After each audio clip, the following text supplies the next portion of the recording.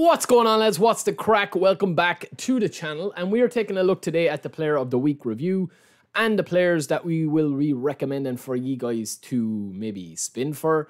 Now, while I would say, right, with the Player of the Week, if you are a newcomer, there's a lot of newcomers contacting me and saying, I'm new to the game, what do you recommend? Do you recommend me spin for Martinez, Bellingham, whatever, right?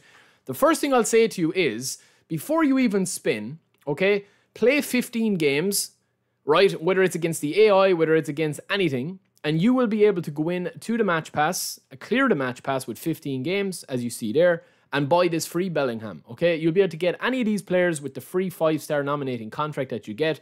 The nominating contract is like a scout that goes off and gets you any of these players on this list, right? And what I would say to you is that if you want to try Bellingham, get this version first because he's slightly different than the whole player. He's probably easier to use, this box to box. You get more bang for your buck with him. And he's 100% free.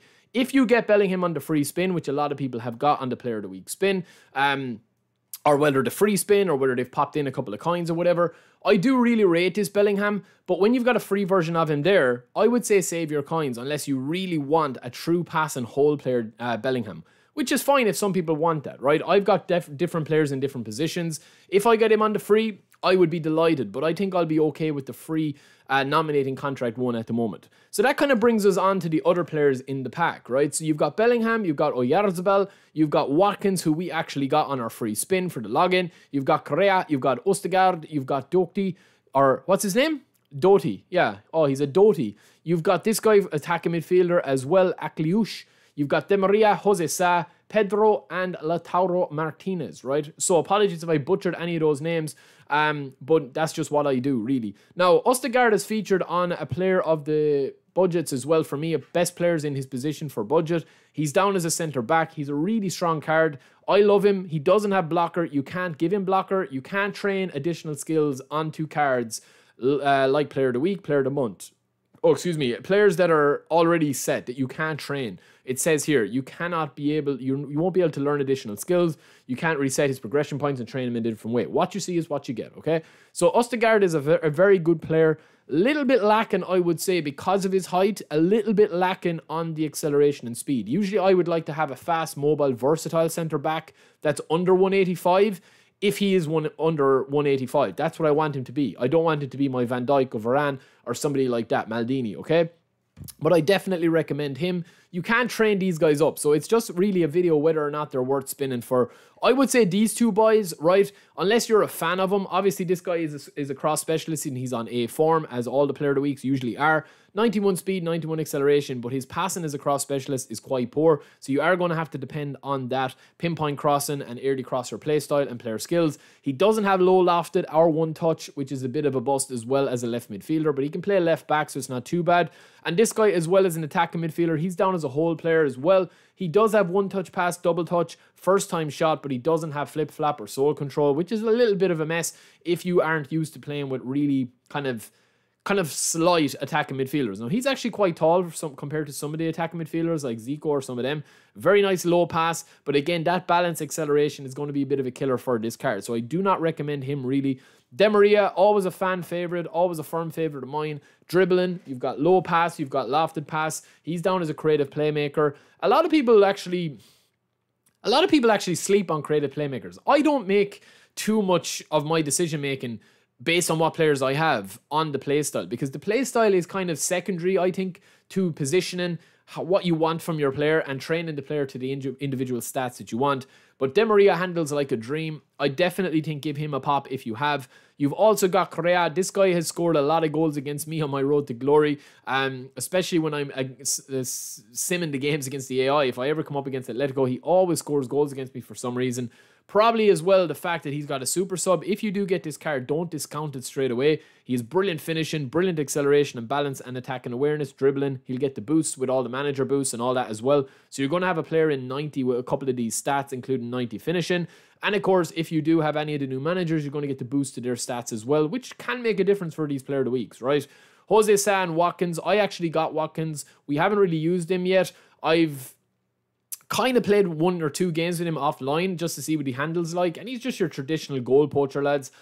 Sorry any Villa fans there, but he probably wouldn't get into my main squad, and I do have Harry Kane on my road to glory as well, so it's going to be between him and Kane. Jose Sa, you know what you're getting with a goalkeeper. He's quite tall, he doesn't have great jumping, he's got a good physical presence, he doesn't have a low punt, which is a bit of a bust as well for me.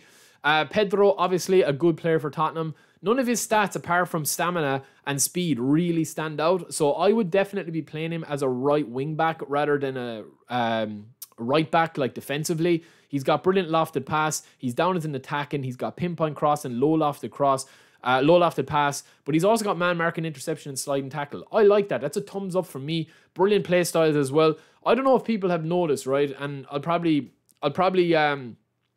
said this a few times in my stream, but I don't know how people noticed the changes they've made to incisive run, the play style there. So you've got speeding bullet, incisive run, long ball expert.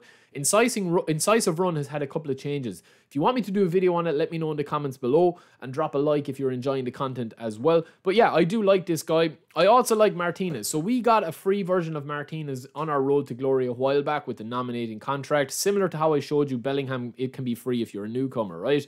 Very good balance, finishing, attack, and awareness. This is without the boost, obviously. You're going to get the boost with the manager and all that stuff. He's down as a super sub, lads, which really kind of changes this card and how you could use him. He's very, very good to bring on as a super sub. I would love this guy for my road to glory as an upgrade to the guy I already have because of that super sub, fighting spirit, dipping shot, heading. He's the complete forward. If you do not have Romario or Michael Owen or any of the meta endgame legends, this guy is a serious, serious player. Little bit of a concern that he's not a goal poacher. I prefer goal poachers with their movement, but that's literally tiny, tiny, tiny thing to complain about, okay? And then we have Bellingham, who I've kind of covered a few times before. You know what you're getting with Bellingham. This Bellingham is kind of a whole player, which means that he's going to pick up slightly different positions in the pitch, right, on the pitch. Tight possession, low pass, ball control, all excellent. If you have the likes of Xavi, he's going to get a boost to the ball control +1. Plus, he's also going to get the manager playstyle proficiency boost. So it does bring him into that upper echelon of attacking midfielders as a whole player. Now, he does have one-touch pass, double-touch, flip-flap, and soul control. So if you can't dribble with Bellingham, lads, you need to get into training mode because he handles like a dream. And I'm speaking for myself as well. I have been so down on Bellingham in my road to glory since I got him. I'm probably expecting too much out of him. I am playing him as a defensive-minded player, and he's a beast defensively. But this guy has 81 finishing, compared to before when I had him at 74, 75 finishing. Unless you're going to pump in a few more stats into that finishing, this is a really attacking-based Bellingham that can be a beast for you attacking midfielder. So I do rate him quite highly. And then we also have Oyarzabal. A lot of people talk about this guy. I've actually featured him a bit on my Hidden Gem series before as an alternative to the likes of Kaká or somebody like that. You know, he's got a nice height. He's got excellent player skills. He's also down as a super sub. When you're talking about comparing a player, right? If you're talking about the upper tier guys, like the GOAT tier, Romario, Michael Owen, Eto'o, Shevchenko, any of those, right? Or even Kaká, you know, Zico, any of those attacking midfielders, right? That goes out the window when you're comparing an impact player. So impact players are super subs, guys that can come on and offer you a completely different thing, whether it's Collar off the bench, whether it's Oyarzabal coming on as a super sub that instead of going long or, you know, crosses, you're going short to feet with intricate passes. This guy's a beast, unwavering form. He's on A rating. He's got excellent stats across the board. And if you do get him, just give him a go. Trust me, I don't think this is the best build of him, but the super sub is nice, the captaincy is nice, and he's got pinpoint cross, and he can play a load of different positions. Very good utility player. So overall, look, the player of the week, because Bellingham is free there, I would say it's not a great one, but for newcomers, you can get some nice gems in there if you want to. But that is it for me. Don't forget to subscribe, lads. I will talk to you in a bit. Peace.